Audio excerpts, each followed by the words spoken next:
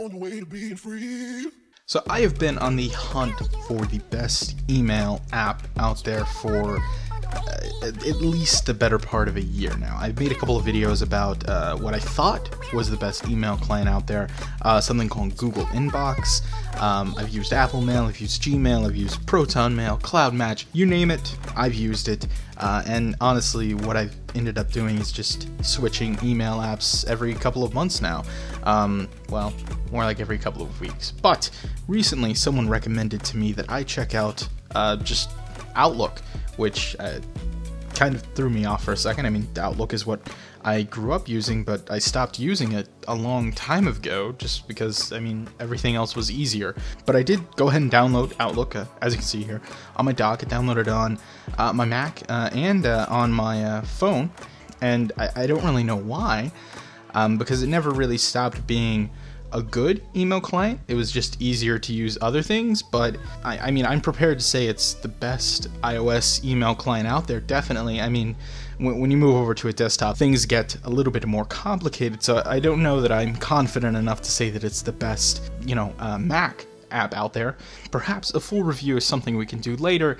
What's important now is that while Outlook is very good, and make no mistake, it is a very good app, it's kind of hard to get things set up. I guess this is part of the reason why I stopped using it in the first place. It's a great app, don't get me wrong, but it's been around for forever, and I guess Microsoft just doesn't know about things like two-factor verification. When you compare this to something like the Apple iOS built-in mail client, it just seems like a ridiculous hassle setting up Outlook, but it doesn't have to be. Just did want to point this out. I use the Microsoft Exchange email service to host like my my work email, and this was like a super simple email to set up with Outlook. I just signed in, did like the two-factor you know, confirmation code, and there it was. But if I look at something like my iCloud email address or my personal Gmail account, quite a bit more complicated. But you know, that's what this video is about, so let's go ahead and figure it out. First of all, if you don't know how to add accounts to Outlook, it's pretty easy. You just click this home button up here, and there is then a option to go and view all of your accounts. And what I'm going to do is I'm just going to go ahead and remove both my Gmail and my Apple or my iCloud email account. So if I come over here, add a new account, you see I have the option to add an Exchange email or an Outlook.com email, because who would be using anything else? Well, me. And I'm assuming everyone watching this video, because why else would you have clicked on it? So I'm just going to try to set up my iCloud email really quickly here. Type in the email address. I'll type in the password here. And click Add Account. It's going to stay yellow for a second. And then I'm going to get an Authentication Failed message. And no matter how many times I re-enter my account details, whether I do it on the phone, whether I do it on the desktop, I'm going to keep getting this message, Authentication failed, we can't log in, no, it's a whole hassle. And the reason for this is because, like I said, Outlook does not play nice with two-factor verification, of course, given the caveat that if you do use their email service, somehow things just work beautifully. But if you're using Apple two-factor verification, Gmail two-factor verification, whatever it is, you're screwed. So let's go ahead and fix this. It's going to be annoying, but it's not too crazy to fix. So what you want to do is I'm going to go ahead and remove this iCloud account, and I'm going to go to iCloud.com. Let me just go ahead and full screen this one. And then once you get here, you want to go ahead and sign in with your iCloud email. Let's see here.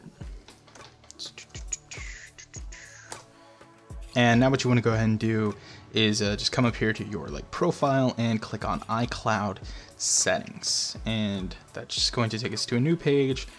And all we want to do from here is come to where it says Apple ID, click Manage. It's going to open up a new link. It's going to take us to actually a whole nother website where you can then sign in again. Yay!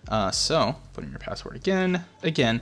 Try really hard not to tweet this, and then you're just going to confirm your identity, using whatever method you usually use. I just I'm using my iPhone here. And now once you're in here, you have access to basically all your security and password settings. And what we need to do is create what's called an app-specific password. And basically the idea behind this is that for older apps, and apparently newer apps that just happen to function the way that Outlook does, the whole two-factor verification system is going to throw things off. Some apps are not designed to handle put in a password and then put in an additional two-factor code, and so pretty much every two-factor account you have is going to give you the option to generate what is called an app-specific password. And then if I generate this password, what I can do now is basically have an additional password.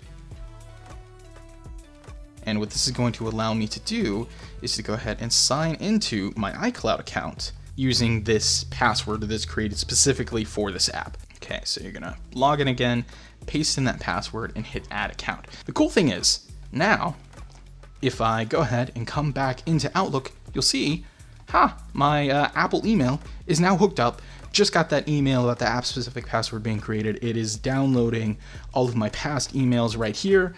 And there it is, it's hooked up. So what I'll go ahead and do is we'll also just add my Gmail account.